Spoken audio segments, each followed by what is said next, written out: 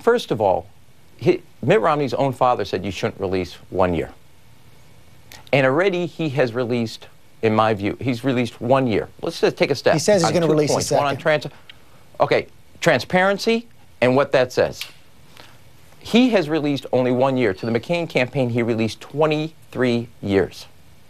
And he's telling the American people, I'm not going to give you what I've given John McCain's people in 2008. And when he gave them 23 years, John McCain's people looked at it and said, let's go with Sarah Palin. So whatever's in there is far worse than just the first year. You know, the campaign, the Romney campaign isn't stupid. They have decided it is better to get attacked on lack of transparency, lack of accountability to the American people, versus telling you what's in those taxes.